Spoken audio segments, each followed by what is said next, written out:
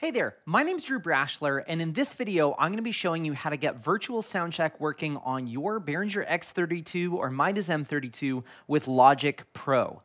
If you're brand new to my channel, I am all about making you feel more confident in your production gear no matter where you're starting from. So let's go ahead and dive in.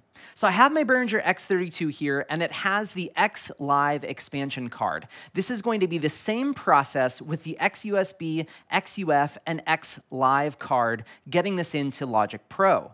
The first thing you need is a USB cable with a USB-B end on it, and whatever end you need to plug in your computer with, either a USB-C or a USB-A. So this is the cable that I have right now. Go ahead and plug this cable into the USB 2.0 port on your card, and then plug the other side into your computer. Now that we have the USB connected into our computer, there's a couple settings that we need to set on the actual X32. Hit the setup button and page all the way over until we get to card.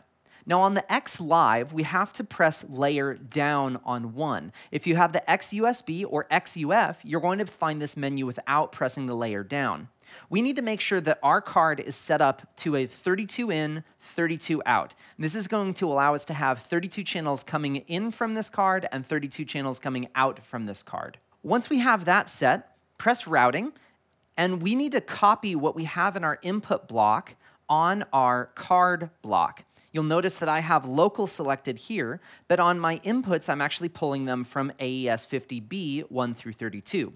So I'm going to copy that over onto my card. So AES50B,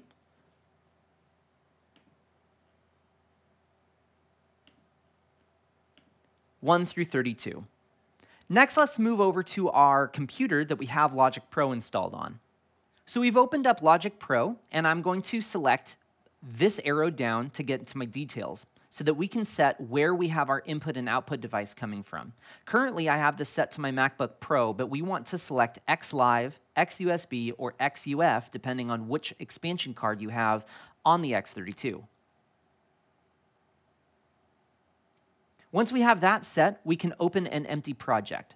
So press choose. Once you see this screen, we are going to type in 32 down here because we want to record 32 tracks. The next thing that we want to do is we want to make sure that this is on input 1 and audio is on output 1, which we will find in output mono output 1. Once we have that, we want to check ascending on both the audio input and the output. And then another tip is to go ahead and hit record enable right here. What this is going to do is this is going to open up 32 tracks and set channel 1 to be input 1 with an output of output 1. And then channel 2 is going to be input 2 with an output of output 2. Press create. And then we can see that we have audio meters already showing on this. The next thing I would suggest is going to File and then Save as Template. And we're just going to title this X32 Template.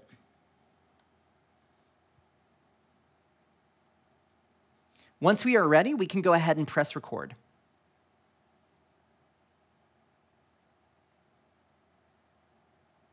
Now, I always suggest recording any rehearsals or services or events that you have. That way you can either take those tracks and practice with them later before that event starts, or take it after the event and critique how your mix was actually in the room after the event, after people have left. This is also a very useful tool for training any new volunteers or any new staff that you have coming on board.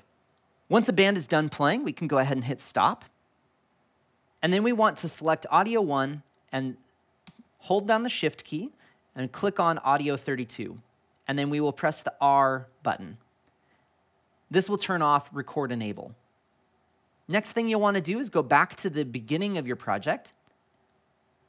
To set up our audio playing back from Logic Pro into the X32, we're going to go to Routing, Input, and then on our 6th rotary knob, we're going to rotate this to play. And then once we do that, we're going to press the button down.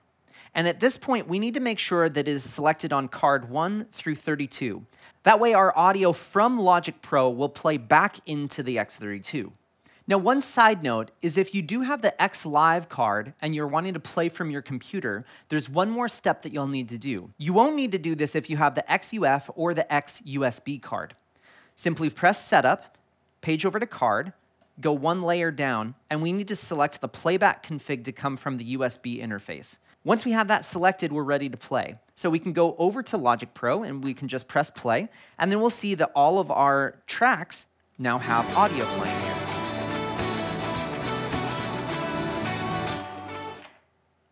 Now, the great thing with the way that the X32 and the M32 record their audio into Logic Pro using our expansion cards is it is all pre-processing. So that means that any EQ adjustments, dynamics, gate, inserts, all of that does not affect the audio that's being recorded on Logic Pro.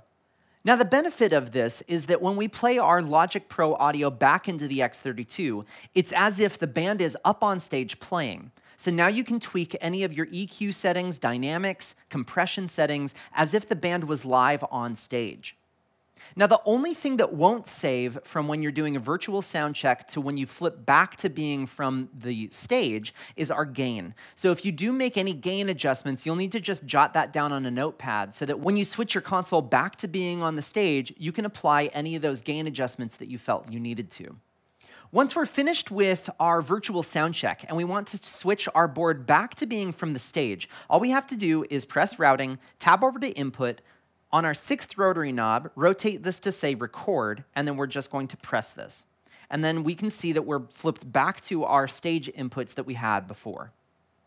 So that brings me to the conclusion of this video. If you do happen to have any questions about this video or anything else on the X32, go ahead and post them in the comment section below, as I'm always looking through those comment sections for other questions that you guys have that I should be making videos on in the future. If you haven't checked out my website at drewbrashler.com, please do, or please subscribe to my channel. Thank you so much.